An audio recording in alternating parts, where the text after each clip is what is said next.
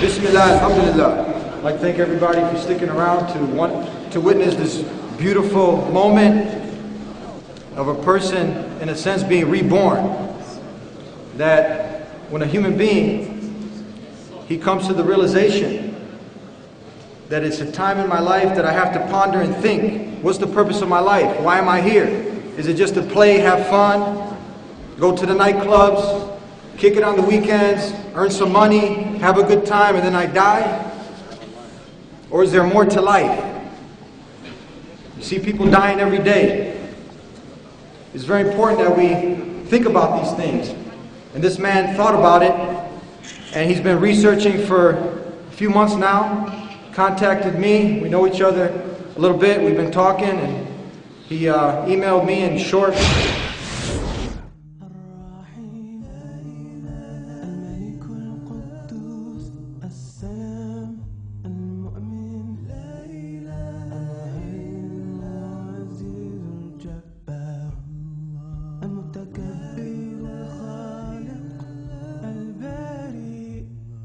المصور الغفار قهار وهاب الرزاق الفتاح العليم القابض الباسط الخافض الرافع المعز المذل السميع. Paraphrasing his email, that he was once a Christian, but he always had this in the back of his head, the confusion of the power that's supposed to be given to the Creator being given to somebody else. It didn't make sense.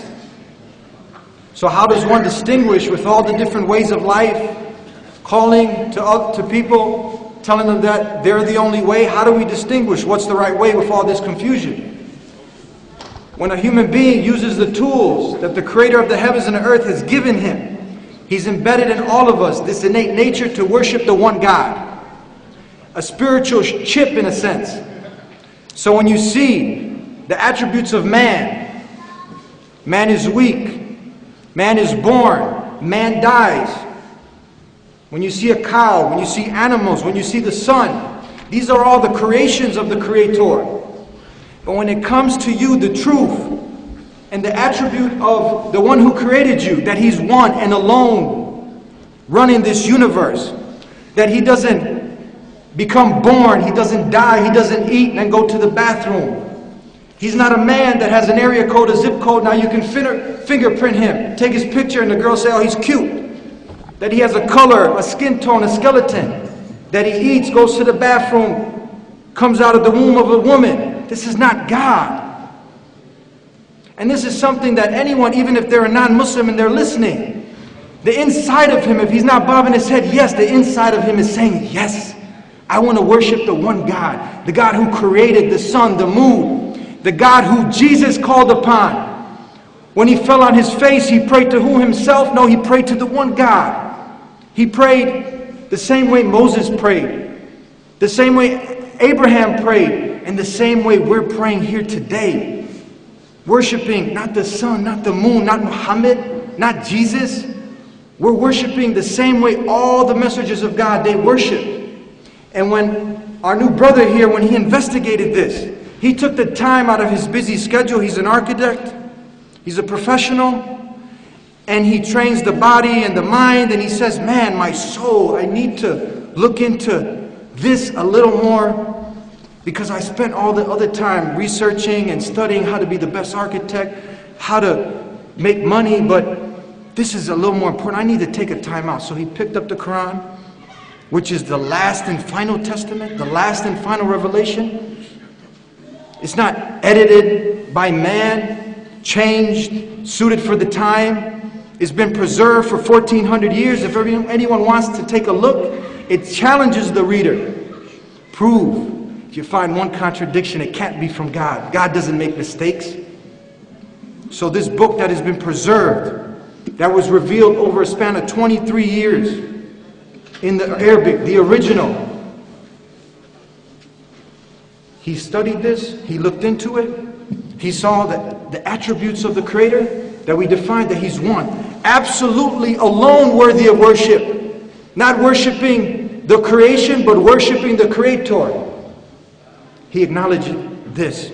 In the same way that this shahada, this testimony, is nothing new. This is something that if you were living during the time of Jesus, as what we have allegedly attributed to Jesus, because we know we don't have the past books, they've been changed, we don't have the originals. But what we have today, we see Jesus, peace be upon him, saying, this is life eternal, that they may know you, the only true God, and Jesus who you have sent. So if you were living during the time of Jesus, you had to follow him. He was the way, the truth, and the light. He was a messenger teaching you how to get close to God. But he didn't call you to worship him. None of the messengers called on the people to worship themselves. Moses, if you were living during the time of Moses, Moses didn't call people to worship a man God, to worship the sun, the moon. He called the people to worship the one God. So did Abraham. They were ones who submitted themselves to the one God. This is the same way of life that God has sent throughout time. It's a universal way of life, to surrender and to submit to the one God, doing what he wants you to do. Not making your own organized religion. We shouldn't have to follow a man-made religion. And he has acknowledged that. He's going to be taking the declaration of faith, doing what all the messengers of God did, submitting to the one God. Islam is not a new religion brought by Muhammad. It's the same way of life that was implemented during the time of Moses, Jesus, Abraham, Noah, and all the messengers of God that came with that same way, the one way. Surrender and submit to God alone and not his creation. So we're going to do the first step. It's the Shahada. How you feeling, brother? Great. All right. So I'm going to say it in English,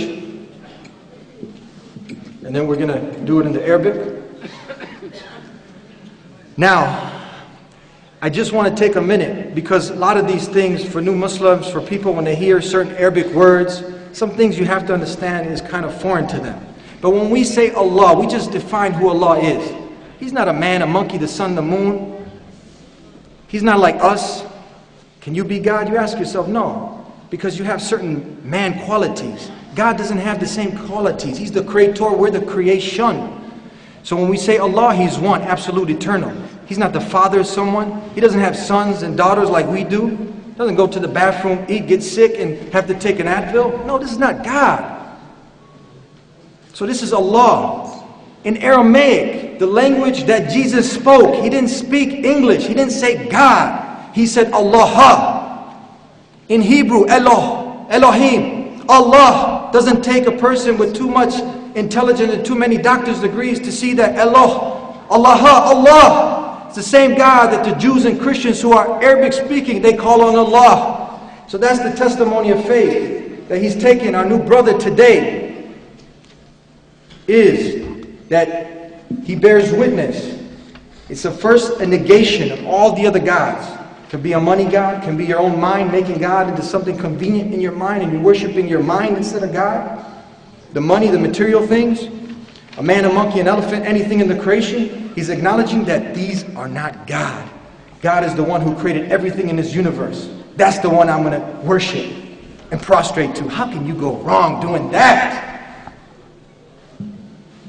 So in English, I testify, I bear witness that there is none worthy of worship except the creator of the heavens and earth, Allah. And Muhammad is his slave, servant, and messenger, confirming Jesus, Moses, and all Abraham and all the other messengers. Do you believe this? Yes, I do. Were you coerced? Did someone twist your arm? Did somebody make you, coerce you, put a spell on you to do this? Nope. Beautiful. Now in the Arabic. All right. Yeah. Ashhadu Ashhadu an la alla ilaha ilaha illallah illallah wa ashhadu wa ashhadu anna anna Muhammadan Muhammadan Rasulullah. Rasulullah.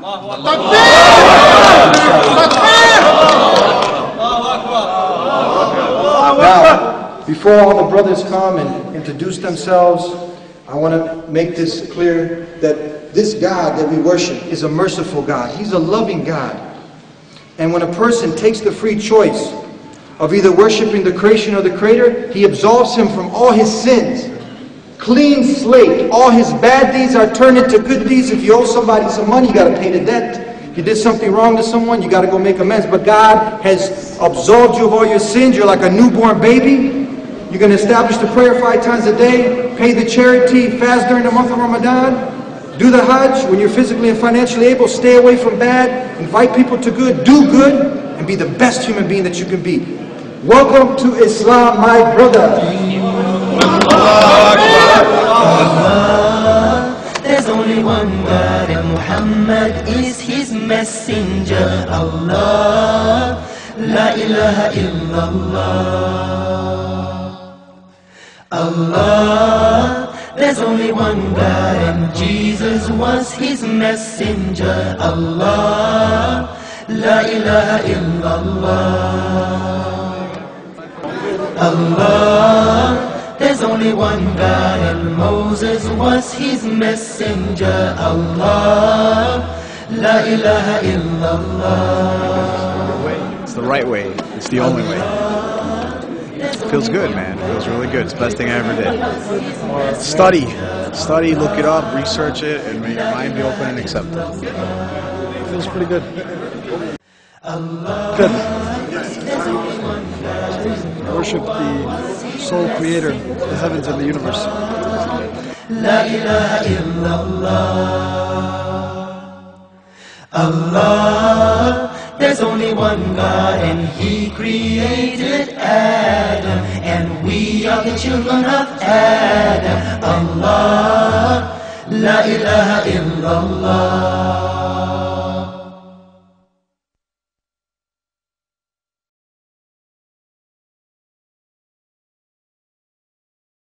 بسم الله الرحمن الرحيم الله لا إله إلا هو الحي القيوم